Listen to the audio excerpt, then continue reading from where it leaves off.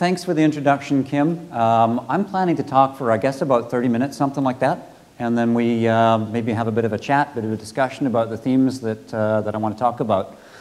Our speakers earlier tonight have dialed us back to the 1700s for examples of notable thought leaders telling us that perhaps we're not happier with technology, and indeed to the printing press. I'm going to take us even back further a little bit. And to start out, what I want to do this evening is I want to talk about how people react to technological change.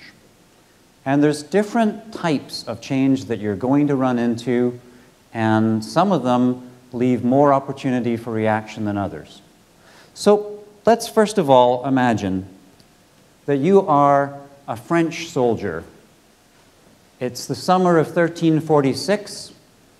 It's been a nice summer, but today, as you get ready with 25,000 of your colleagues to take on the invading English, it's starting to rain.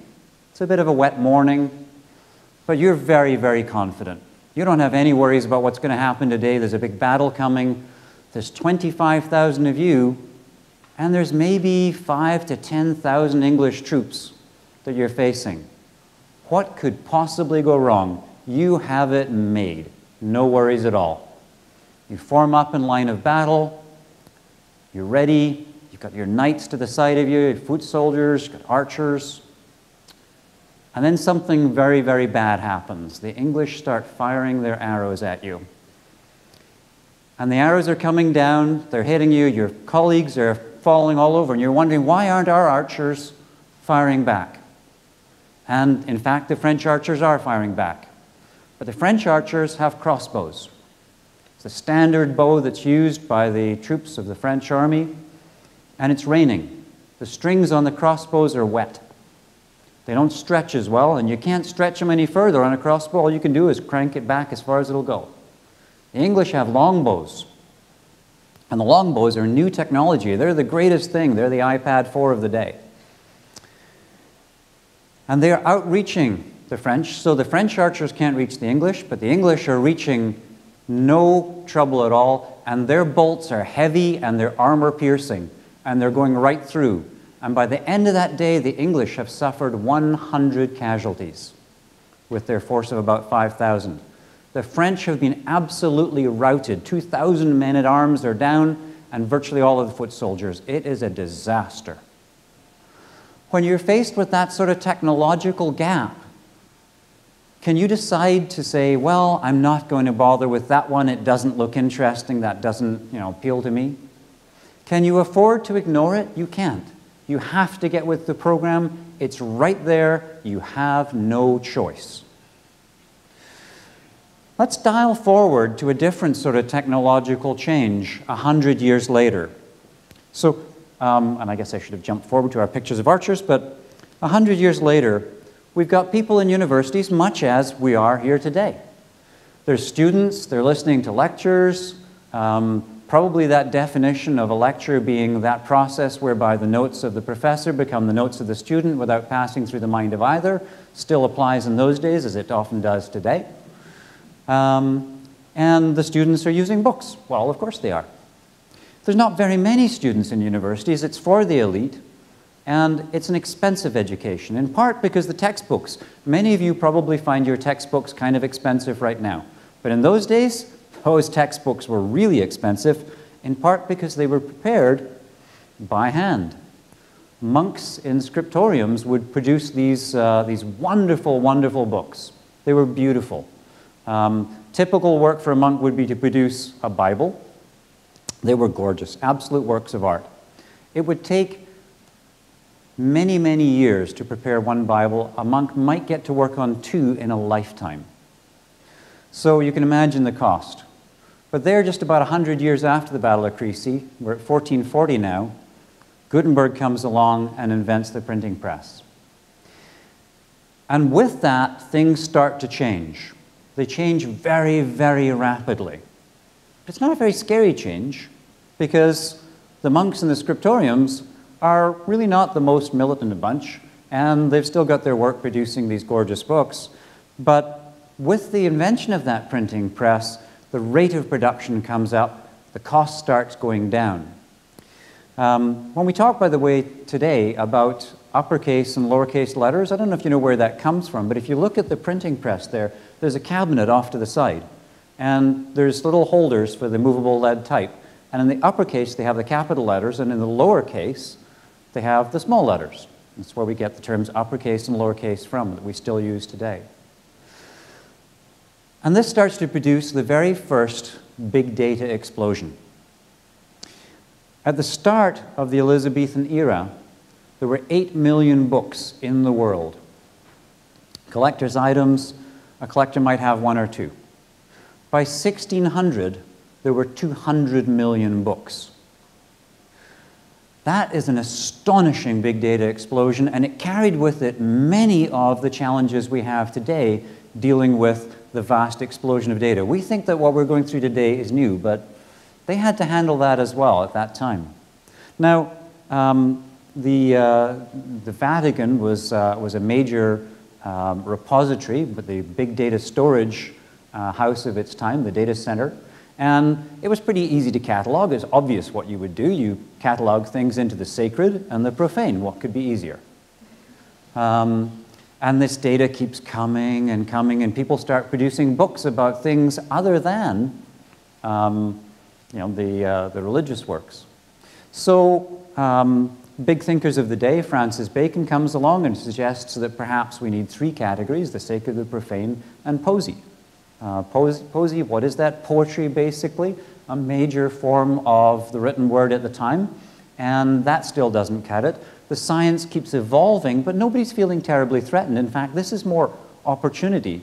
I'm sure there was a few monks feeling put out, but if you look at what happened at that time, as the libraries start to expand, you find that there's a need to catalog. And so Cutter comes along and he says, okay, let's catalog whatever is in the library. And he comes up with a system that works very well, very efficiently for cataloging what's in the library.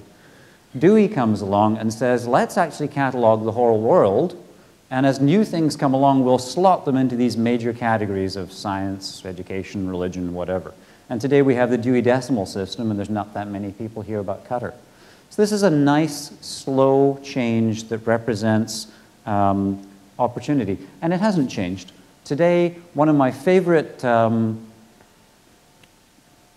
I can't exactly describe it as a bad news scenario, but everybody's been making jokes about Edmonton today, and coming from Calgary, I'm not really allowed to do that. But I have to say that if I did come here and get caught in one of your snowstorms, being caught in a Starbucks with, a bookstore with a Starbucks would be just about perfect. Lots and lots of books, cup of coffee, I'm a happy guy.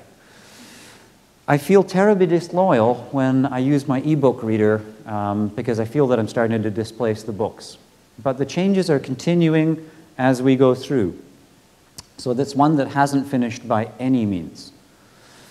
So let's go from the present day back again, and let's dip into the time of the Napoleonic Wars, when we have the invention by Joseph Jacquard of the programmable loom. And the programmable loom is a fascinating device. It allows you to produce amazingly complex works of art in the textiles. And there's a picture here of Jacquard woven on one of these looms. This silk screen weaving took 25,000 punch cards to program the loom. And it produced this fascinating work. And on seeing this, Napoleon realized that this was one of the pivotal pieces of technology of his age. He awarded the highest civilian honors to Jacquard because it was going to revolutionize the textile industry. So what could possibly be wrong with something like this? Well, there's some great spin-offs from it. The punch card technology that was used in the programmable loom inspired Charles Babbage in England to think up the idea of the very first computer. So Babbage starts trying to build this computer with the idea of using it to produce nautical tables, tide tables for the British Navy, gets funded by the Admiralty to do that, and actually builds a small working engine. It doesn't do a lot, but everybody's fascinated with the concept of it. It was to be programmable, It was to be powered by steam. Problems he had at that time were you couldn't buy nuts from one factory and bolts from another because there were no standardization. And all the mechanical difficulties made this thing impractical. But his design actually would have worked if there had been better engineering tolerances at the time. The Imperial Science Museum in London, England, has built a replica of the machine that actually does work. Now, programming it remained more or less a thought exercise, but Lord Byron's daughter, Ada Lovelace, Countess of Lovelace, became effectively the world's first programmer. So any of you who notice that programmers tend to be men rather than women, just remember that the very first programmer was a woman, and so there's a priority right there. So all this is spinning off from the programmable loom. That's great. It's wonderful, right? Except if you happen to be a weaver, because suddenly you can do astonishing work with a machine. And what happens? There is an uprising led by Ned Ludd, who apparently wore very strange clothes. The Luddites started fighting against the mechanization. This was the movement in England. We also have similar movements in Europe. And for the scale of this, realize that the British Army actually had more troops in England fighting against the Luddite revolutionaries than they had on the continent fighting against Napoleon. That was the scale of the backlash against a technology that threatened the jobs of a working man. So they could say no to this. It wasn't an arrow through your armor. It was a dreadful machine displacing the livelihood of people. And they weren't seeing the payoffs from it. So today, many people do work in factories doing perhaps rather uninteresting, unchallenging jobs. And I don't think anybody in this room today would want one of these factory jobs. But lots and lots of people do depend on them today. And we hear alarming stories of people being unhappy with these jobs. And I'll touch on some of the reaction to the loss of jobs like that later on. But we know that many of the jobs that require consistent, skilled work, heavy work, are now being done by industrial robots. When we see these robots coming in, we think, well, okay, we didn't really care much about those jobs, though lots of people did. And we don't really feel threatened by the robots. They're sitting on a production line, there they sit, not too much of a worry. But if the robots start replacing those workers, and this is, the workers in this picture are actually from one of the plants that's building iPads. And my presentation's running on iPad just now. Perhaps some of these folks built that iPad. As we hear about multiple suicides within the factories, unhappiness with the working conditions, the factory that's building the iPads has announced plans over the next 3 years to replace 1 million workers with 1 million robots, and obviously increase the production rates. So even the low-paid worker is now being replaced by the industrial robot, not just the heavy jobs. And what reaction will that bring? How will these people react? So hold on to that thought for a moment, and let's talk about another trend, and then we'll tie this all together and see what this might mean for society today, and what our responsibility is as people involved in this change. So one of the projects that Cybera is working on, my group, is building the world's largest radio telescope. This is an astonishing project started by a professor, Russ Taylor at the University of Calgary. Now involves 20 countries and a budget of 3 billion euros to build a telescope that effectively will turn one hemisphere of the Earth into one giant eyeball staring out into space. The center of the arrays, called the square kilometer array because that's about the size of the array, the center of the arrays will be in 2 locations, one in South Africa, one in Western Australia, in radio quiet deserts, and spiral arms will snake out across the Pacific, covering much of the southern hemisphere and giving us views back to the very beginning of time that we couldn't possibly have imagined before. from the point of view of my group, the really interesting bit is that this is going to produce 1 petabyte of data per second, 24/7. So my group manages the flow of data at the moment from the Large Hadron Collider, where we're doing large particle physics, but much of that data gets filtered at the time of the experiment, and only the interesting parts get past the Atlas detector and move out to major sites like Triumph in British Columbia. The data coming from the square kilometer array is such that we don't know what's in that data. We don't know what we don't know, so we don't know what we're looking for. How does the spin rate of that pulsar relate to the chemical composition of that nearby nebula? So we can't throw any of it away. That data set is so large, it is fundamentally intractable to the human intelligence. So what do we do about that? Well, we go beyond human intelligence. I want to take another little tangent. Let's look at a little critter here. This is a beautiful little organism called a sea squirt. And the sea squirt, in its larval stage, swims around in the ocean, eating things, having a nice life. And at some point, it decides it has to grow up and settle down, and it finds a nice rock, and it attaches itself to the rock. And for nutrition, until it can turn into this beautiful creature that waves its fronds and filters from the stream of water going by, it eats its brain. Now, why would it eat its brain? Basically because it's an available source of nutrition and it's not going to need it. Because if you don't move, you don't need a brain. And that's something that hasn't really informed artificial intelligence research up to now. We've tried to make intelligent computers that sit in labs and don't go anywhere. They don't experience the world, and they don't really develop very good brains. I studied artificial intelligence back in the 1970s in Edinburgh, and I would have sworn at that time that we would have all the major problems, machine translation, voice recognition, nailed by about 1980. And boy, would I have been wrong.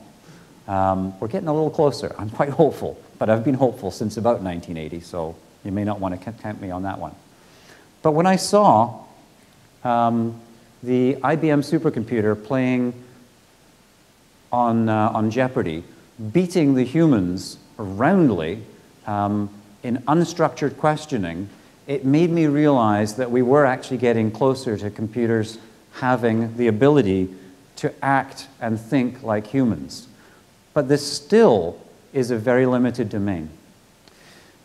Ultimately, what you want to see is a computer passing what's called the Turing test. And I suspect, given this audience, that many of you know the Turing test, but the Turing test, named after a British mathematician, Alan Turing, basically Alan Turing was trying to figure out what is intelligence. And he said, if we can't tell the difference between a machine and a human, we must either conclude that the machine is intelligent or the human is not. And given that we postulate that the human is intelligent, then if we can't tell the difference, then we must say that the machine is intelligent. There's an annual prize called the Loebner Prize for trying to pass the human intelligence test, the Turing test. It's pretty limited, but each year, if you look at the results, it's getting more and more likely that we will pass in the general domain rather than in specific ones. In fact, these days, sometimes you can tell it's a computer because it's too good. It's way ahead of the human in many areas. So if we start pulling these themes together, let's think about what happens with the robots once we start making them intelligent. If I show you a picture of a big robot like this that's designed to be a pack horse for the military, you go, okay, it's a big robot, it might be interesting. I don't really care about the robot. But we have a habit of thinking of these things in terms. So if you look at the robot being tested as it walks across an icy surface just now, and check it out as we look at the balance on this big dog robot. And it gives it another kick again, it almost falls over, catches itself, and it rights itself. Great, nice engineering. Let me ask you a question. How do you feel when you see the researcher kick big dog? Do you feel anything for the robot? I suspect that some of you do. I suspect that many of you do. We can have our feelings manipulated. We can tend to put our ideas of what we think is a living thing on something that moves around. So if we're going to start to anthropomorphize our machines, then how are we going to feel as these machines become us?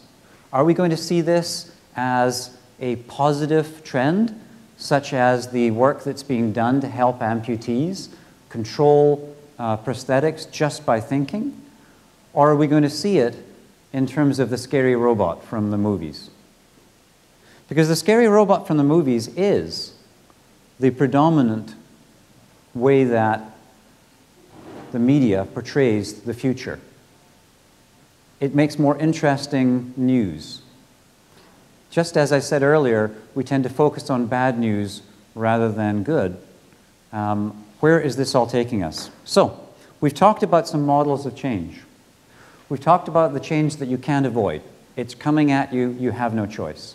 We've talked about the gradual change, the introduction from the printing press, something that's positive. And we've talked about scary change that takes away your job, and you try and fight back against it. So as we get into this period of artificial limbs, printing organs, implants in our brains so that we can think of things without having to look at our devices, how will we react to this change? One way that we might react to this change is to simply put our own interpretations on and deny the experts in the field. So I came across this delightful children's education piece that tells us about the history of dinosaurs going back a full 6,000 years ago from when they were created to present day. Very few of us would find this good educational material for our children, and yet there are people who firmly believe that this is the truth and everybody else is wrong. Well, okay. Then others who are just plain wrong because they haven't thought through the implications. So Jenny McCarthy speaks on matters of science with not the training of a physician, but the voice given to her by being a very pretty young lady who appeared in Playboy, and that gave her a national platform. And when her son turned out to be autistic, she looked around for things that might be the cause and decided that it was due to vaccines. Some very faulty research, but with a platform given to her by being a celebrity, has got lots and lots and lots of people convinced that vaccines cause autism without any data to back it up, and as such has convinced hundreds of thousands of people, reproduced now through television shows and so on, to not vaccinate. And we start to face problems as we lose herd immunity and diseases that were once close to being gone come back. So how do we get our science information? Where do we go with it? And lastly, whether it's manipulation through a religious idea, manipulation through ignorance, or manipulation through actual malfeasance. I mentioned the earlier on that these things are open to misuse. So back in 1980, I was working for an oil company in Libya, looking for oil in the desert, and was having a bit of a dispute with Colonel Gaddafi. Colonel Gaddafi claimed a large part of the Mediterranean, and he wanted his people to be very scared of the Americans. And the way that he did that was took news footage of a serial killer who was working in Atlanta, Georgia, killing babies. They were all part of the black community there. And the authorities had figured out the killer himself had to be black because there was so much racial tension that there was no way that white guy was getting near black children at that point. This guy had killed many children. And so the Libyan TV station took footage from ABC, NBC of black people being frisked by white cops at various checkpoints and said, the Americans are coming, you can see their ships on the horizon. When they get here, they're taking you off to labor camps, and your children will be of no use. cut away to the picture of the murdered children, they'll just shoot them. All this with American TV pictures, but with an Arabic voiceover. And being denied any other source of information, it was compelling. I would go out the next day, blonde hair, blue eyes, and people would throw things at me. It was astonishing to see propaganda in modern times, relatively modern times for me, perhaps not for somebody who weren't born at that time, but we're not talking the 1940s here, being used to manipulate people by giving them false information. So we can take this technology, we can celebrate it, or we can deny it, we can push back. But I have to ask, what is the responsibility that we as people involved in technology have? I would suggest that we have a responsibility as those who have the privilege of being at a university, of thinking about the future, of learning about how technology change has happened in the past, about seeing how it's going forward in the future, to get out there and help our fellow citizens, many of whom don't have this privilege, to understand that the future can be a force for positive change, that it doesn't have to be the scary thing that takes away your job, that threatens your livelihood, that with every door that closes, many new ones open. If we don't do that, we can expect to see pushback against the technology. And make no mistake, the people who want to push back against the technology, the folks misusing it for propaganda, the celebrities trying to push their own agenda, the forces trying to push a particular dogma, use the modern tools very effectively. When I was at a meeting recently of the AAAS, there was a great question asked the audience. The speaker said, "How many of you in this audience have published scientific papers?" Lots of hands went up.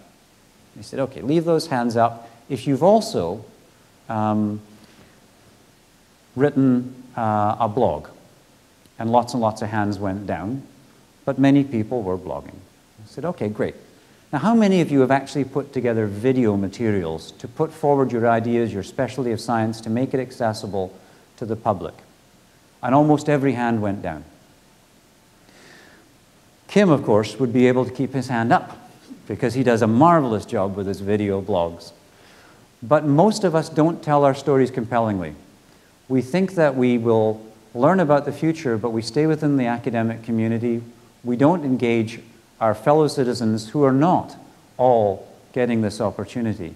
And make no mistake, innovation doesn't just happen within the ivory tower. The most innovative person on your block might be the hairdresser down the road who's doing something entirely new and different. We have to get out there, we have to tell our story, whether that means getting our stories told on Nova, or whether it means making sure that our social interactions help spread the word to the other groups. We have a responsibility that goes beyond just engineering the future, but also to represent it and help it move forward in a positive sense. I hope you'll all do that. Thank you.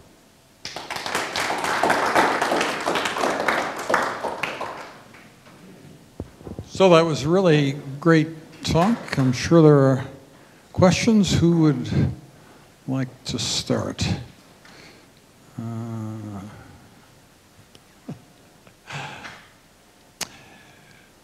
Yes, Earl?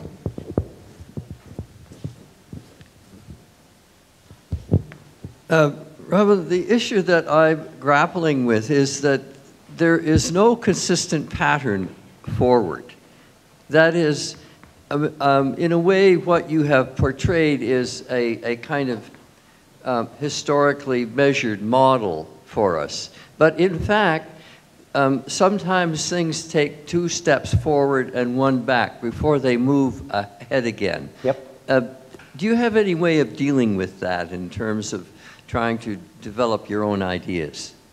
Well, I think that the central theme of being advocates for the positive side of change and reducing the fear amongst those who don't have the opportunity to see that bigger picture is a big part of exactly that.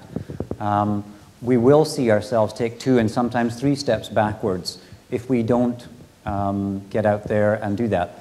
I think that another thing that we have to watch out for as we develop in terms of society with our understanding of the future and its implications is to make sure that all of us get to participate. Along with working on great big radio telescopes at Cyberra, part of what we're doing and part of what we do today is run the high-speed research and education networks within this province. We see a situation where there's a society building up of digital haves and have-nots. If you're in Edmonton, you probably have access to all sorts of things. But if you're going to the high school in Vulcan or Three Hills or Trochu, if you go home at the end of the day as a high school student with an assignment to look up things on Wikipedia, Google, whatever, and you live in town, that's great. You can do your homework. If you go home to a farmhouse a couple of kilometers out, you immediately have a little more than dial-up if you have that at all. So we tend to think of the future as being here, but I love the statement, I think it's from Gibson, that the future is already here, it's just not widely distributed. That kid going home to the farmhouse is not going to be able to do their homework the same way. We need to fix that, we need to address it, otherwise we will have those two groups, and that's not conducive to moving step by step forward. That'll help us move 2 steps back. In terms of telling your story, I guess one of the things I've just become aware of and become quite concerned about is the role that policy appears to be playing in preventing scientists from actually explaining what they're doing if they're working for particular organizations that I'll leave nameless at the moment. How do you envision that perhaps the scientific community might be able to transcend those kinds of artificial limits on really connecting with those of us who are not perhaps scientists? Sure, and that's a great question, thank you. There's a number of areas where we're starting to see a real change in the policy drivers. So if you dial back, just let's, we don't have to go back to 1346, let's go back 10 years. Policymakers tended to make their decisions, set their direction based on ideology, because they didn't have data. If we look at, for example, the oil sands, we're in Alberta, let's look at the largest industry here. There's people who say the oil sands are wonderful because it's creating jobs and producing trillions of dollars of income for the province. There's those who detract and saying that there's dreadful environmental impact. And to the large extent, those people are going without data. So again, one of the things Cyberra is working on is saying, let's take the expertise in terms of data, gathering sensors, which are now becoming cheap. Almost all of us are now carrying sensors, sensor packages, GPS, accelerometers, you name it, in our pockets. We've sensor-enabled the world just in the last 10 years. Getting all that data together and turning it into something that's aggregated so it becomes information is something that we've been working on as we try to pull together things like the Water and Environment Hub that we've been building, and then allowing people to do the analytics, to turn that information into knowledge is an area that we've also been working on by making compute available. And ultimately, we'd like to make compute available as a utility within this province, within this country, so that you always have the computing, not just the network, but the computing available you need. If you can go from data to information to knowledge, then ultimately the last step is policy, and that's where you go to wisdom. You can do that data-driven decision in a world where you have open data, open source, ultimately open government. But unless you have that, you can't get that policy through. So it really is a matter of pushing for the openness, and we're starting to see some really positive steps in Canada and around the world as governments do open up. There are many areas of technology that in a sense are hardly regulated at all. Nanotech at the moment, there aren't rules. Mm-hmm. I mean, there are rules in medicine.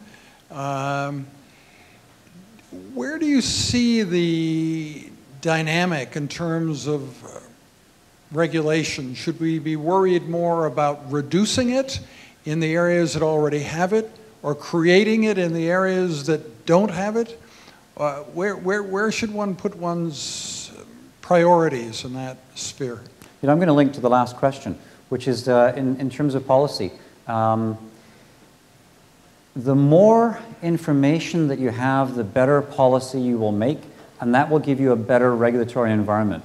If your regulation comes from ideology, you have real problems. And I'll give you a couple of examples of goofy regulation.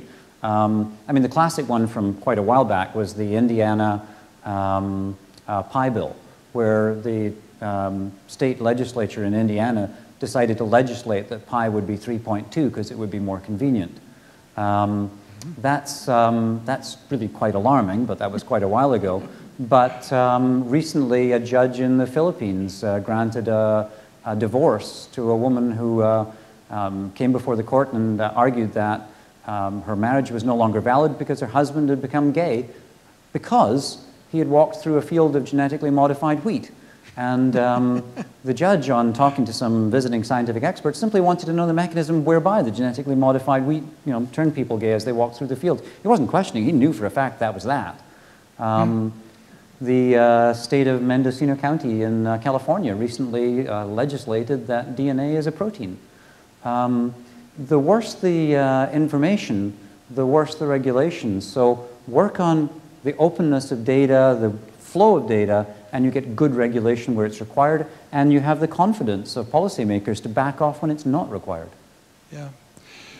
We have in this course in a way a kind of complete freedom to do so many things. We can't possibly do them all.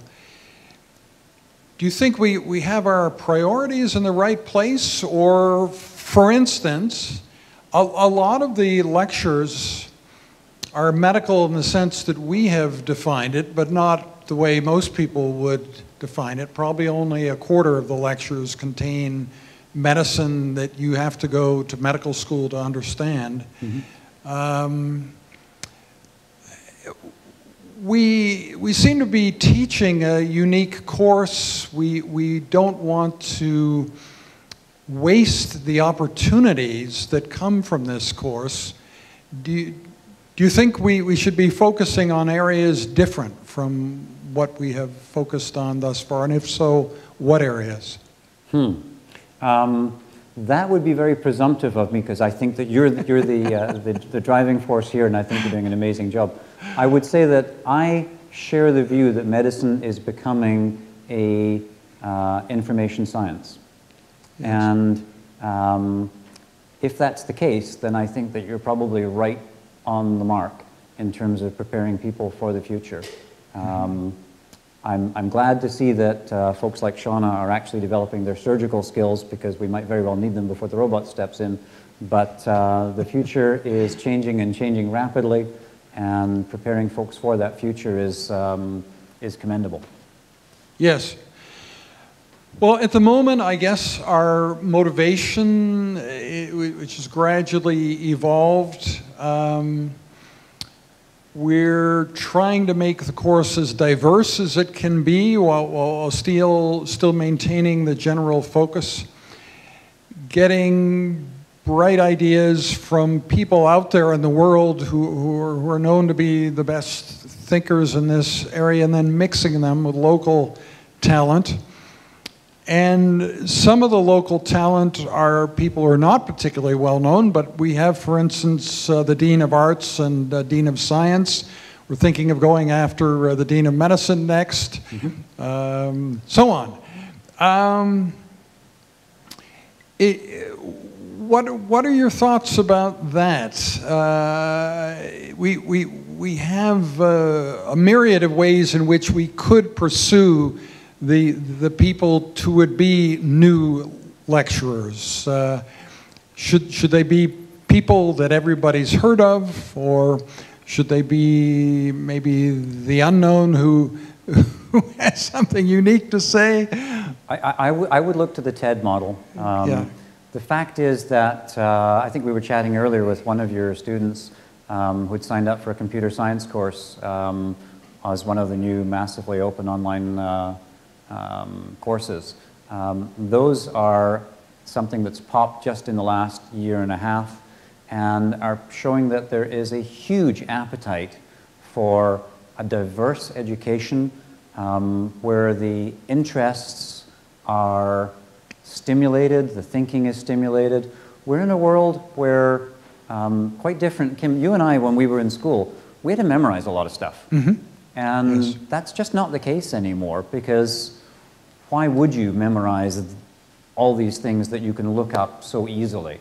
The world's changing fast, and I think that if you engage the curiosity, then you're doing the right thing. So, big names? I'd rather hear interesting ideas from the everyday to the great, without reference to whether or not they've won medals or whatever. Right. Yes. Make sure that they're fascinating ideas. Right. Don't let them run too long, and you're great. Okay, great. Well, thank you very, very much. I think we should go on now to the student presentation.